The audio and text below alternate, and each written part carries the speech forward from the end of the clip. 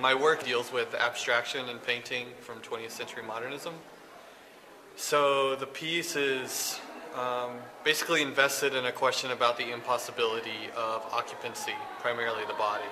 So the piece's title is The Dead Man, the Dead Toreador, which comes from Manet's painting, The Dead Man, the Dead Toreador, which is an image of a bullfighter who cuts the canvas in a diagonal presence, similar to the way the scuba flag, of which my painting is a depiction of, the white band cuts the red at a diagonal. So the scuba flag I was interested in because it's this sign that suggests a body in a place that should only can only exist in this place for a certain duration before it must leave, that being the water.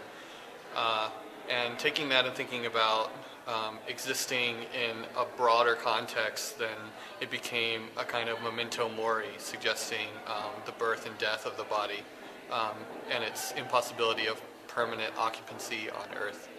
Manet is the sort of birth of modernist painting, and therefore being the birth of modernist painting and painting an image of a dead man is this interesting dialect between birth and death again that I see the scuba flag to embody as well. So it seemed necessary that the scuba flag exists within the context of that particular Manet painting.